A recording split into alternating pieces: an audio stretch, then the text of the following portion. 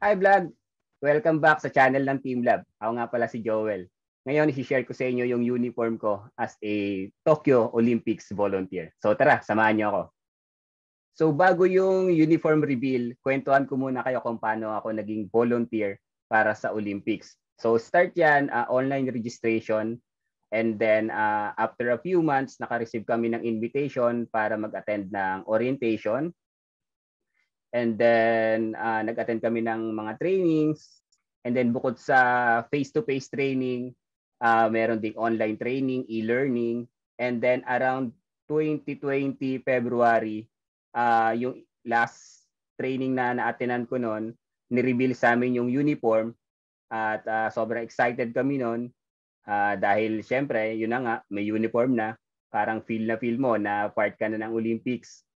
And then once in a lifetime experience. So it's my first time to become a volunteer para sa ganito kalaking event. So after nun, syempre, inaantay na lang namin yung Olympics. Kala namin mangyayari 2020. Pero, yun na nga. Sa di inaasahang pagkakataon, nagkaroon ng pandemic. So napuspon siya ng 1 year. So medyo mataas pa din yung cases ng COVID dito sa Japan. Ito nga tulad sa news na to, sa Japan today, July 14, merong 1,149 cases sa Tokyo. Ang total is 3,194, so that is around 1/3 ng total cases ng COVID noong July 14. And then, base din sa news na to, ang average daw ng COVID cases sa Tokyo ay 823.3. So, medyo alarming pa din siya. Kaya, doble ingat pa rin kami lahat dito. Pag lumalabas, mas yung mga basic protocol talagang kailangan sundin. So dahil madami pa rin yung cases ng COVID sa Tokyo, nag-announce ng panibagong state of emergency ang government ng Japan. So it took effect on Monday, and then it will run until August 22. So yung kabuuan ng Olympics, nasa state of emergency ang Tokyo. So based sa news na to ng Japan Today, the government is planning to only allow 1,000 VIPs na manood para sa opening ceremony ng Olympics. So the initial plan is to allow 10,000 spectators or guests.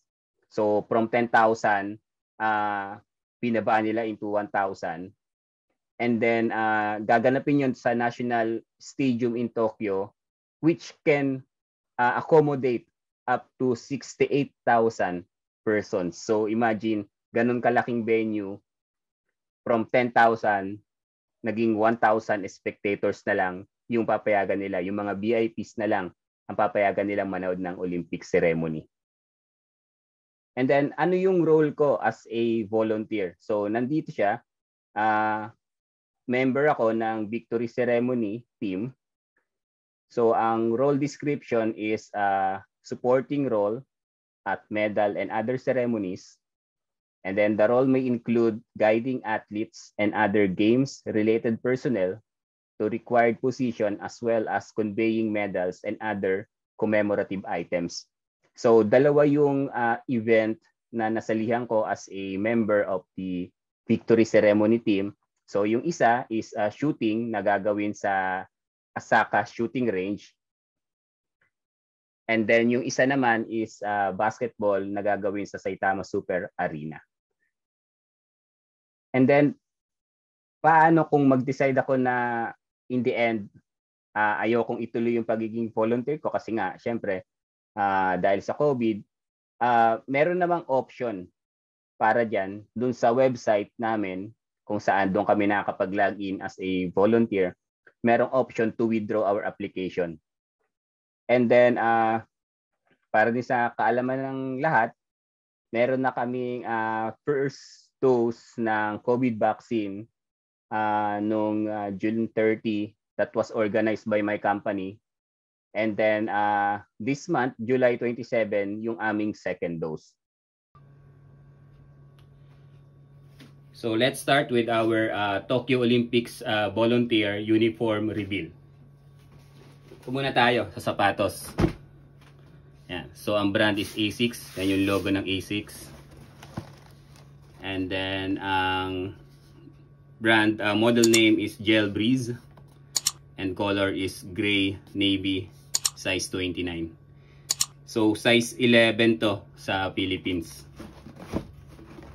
Okay, let's open it.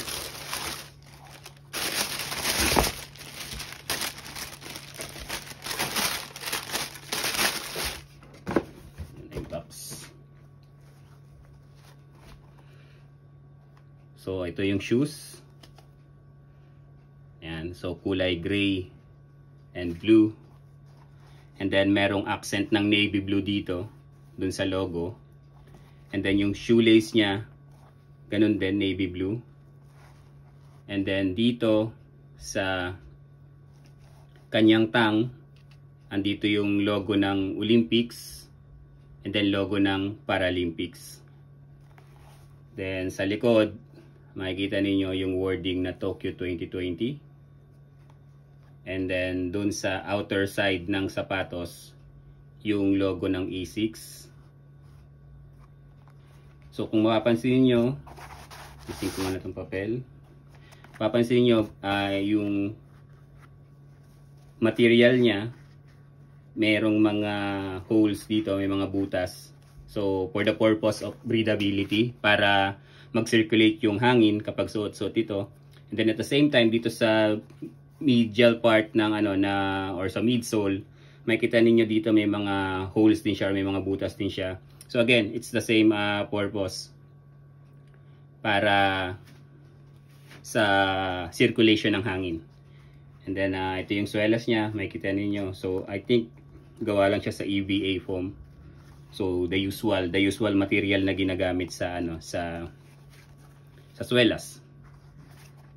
Okay, so and yung ating shoes. Then next tayo. Then next I have 3 polo shirts. So 1, 2, 3. And then ang size nito ay 2XL.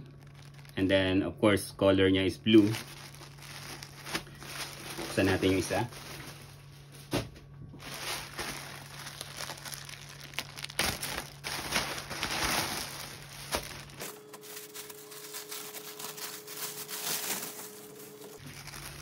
Ayusin muna natin itong mga papel niya sa loob.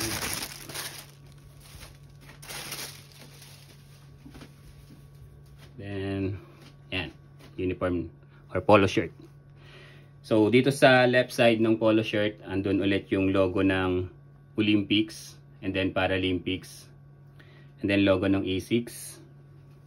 So, yung color niya is shade of blue. So, nandito sa bandang ilalim yung lighter shade ng blue. Bandang right side, medyo darker shade of blue na siya. And then sa likod, ayan, yung wording na Tokyo 2020. So, gawa siya sa material na sweat absorbing material, and then light material lang siya para para perfect siya for summer. So, hindi mainit isuot, and then kung papawisan ka man, malamig pa rin sa katawan. So, yan yung ating polo shirt. Okay, next tayo. Then next is jacket. So, jacket natin, ganun din. Syempre, blue pa din yung kulay. And then, size natin is 2XL.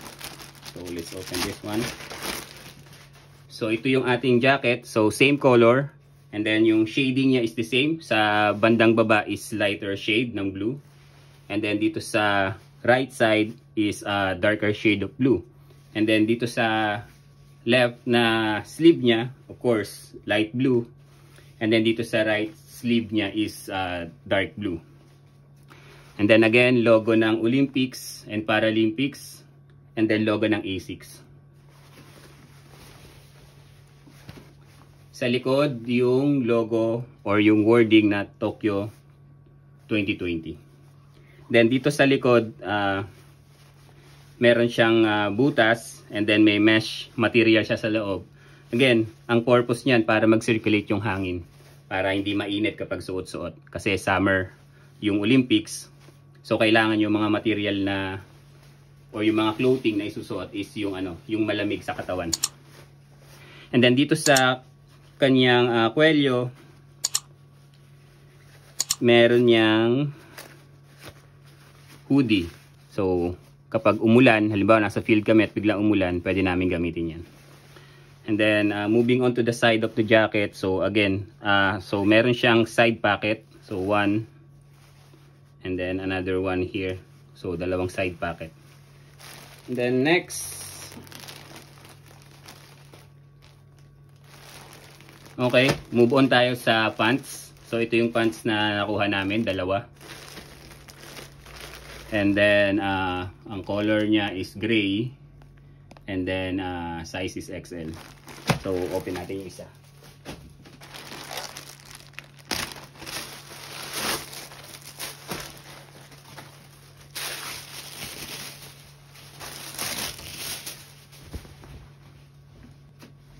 Okay, so ito yung pants.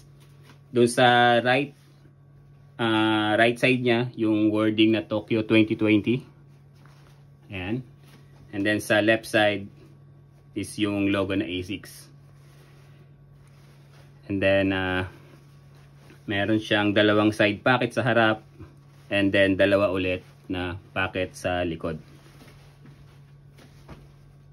Ayan. And then dito sa side na to, manipis lang yung tela niya.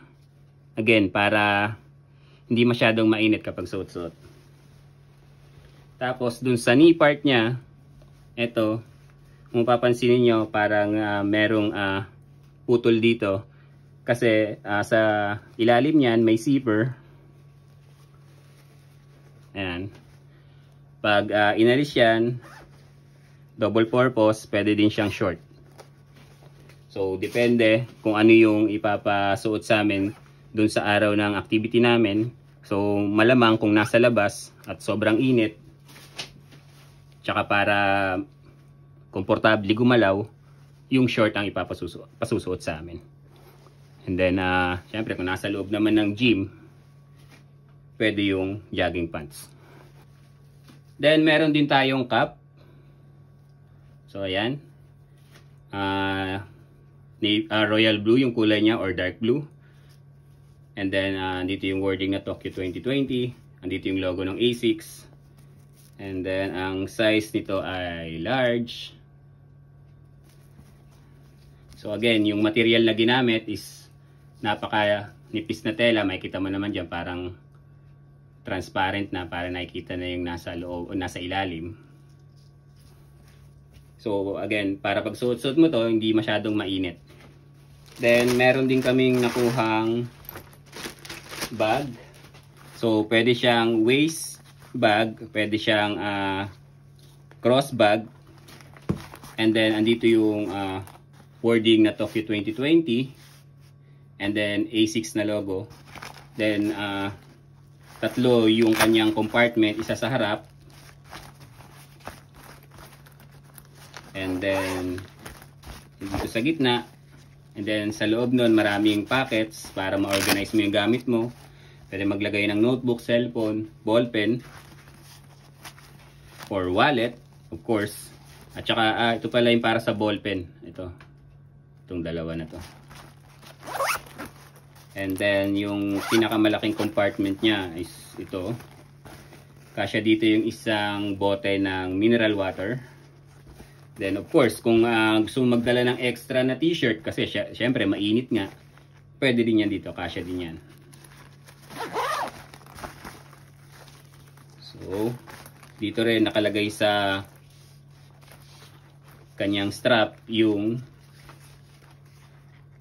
Tokyo 2020 na wording or na logo.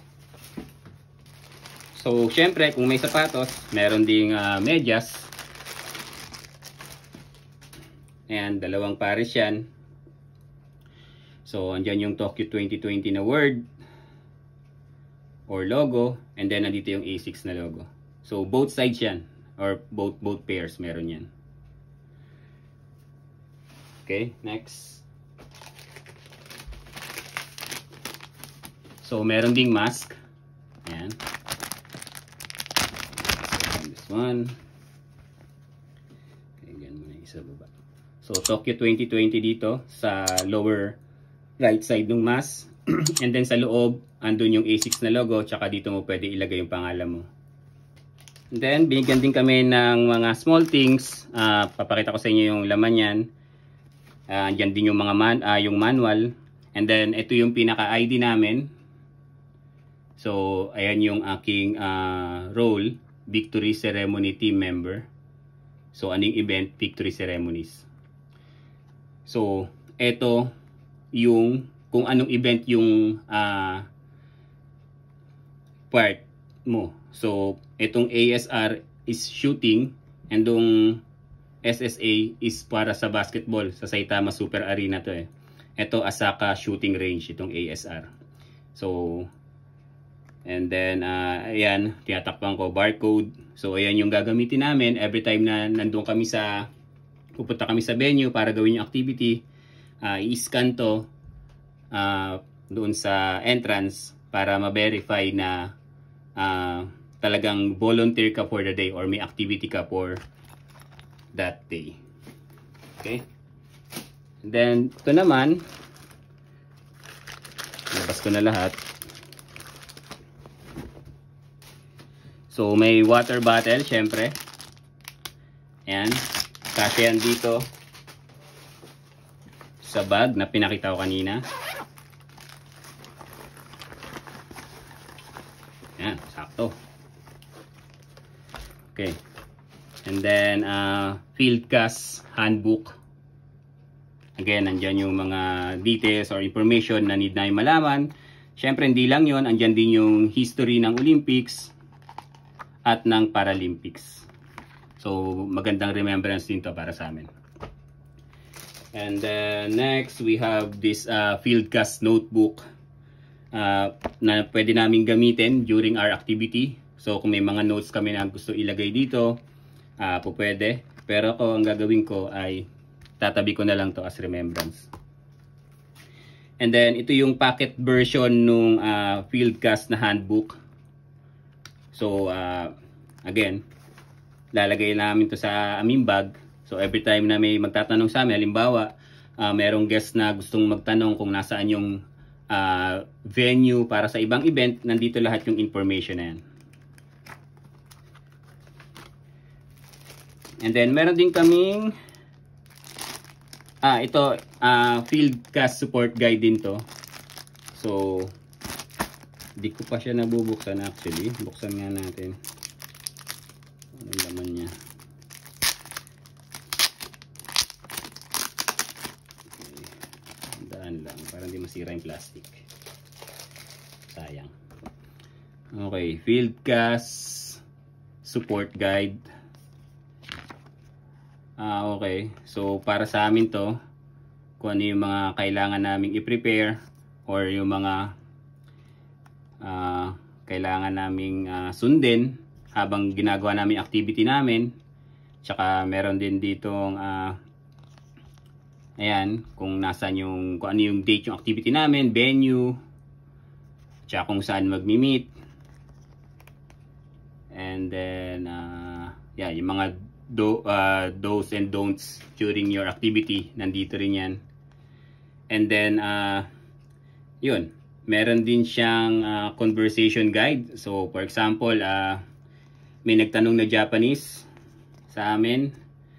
Halimbawa, tinatanong kung nasan yung entrance. So pwede namin gamitin to as a guide kung paano namin i-reply or sasagutin yung mga inquiry sa amin. And then dun sa backside, meron siyang parang whiteboard. And then meron din siyang kasamang whiteboard marker. So para naman dun sa mga hindi nakakarinig, pwedeng isulat na lang namin yung sagot dito and then pakita sa kanila. So yan yung mga kasama sa ibinigay sa amin. Okay, then meron din kaming field cast card. Yung laman nito pwede na magamit sa pagbabayad ng aming transportation. So, ito na lahat yung uniform and then papakita ko sa inyo sa picture yung setup ng uniform kapag suot-suot na.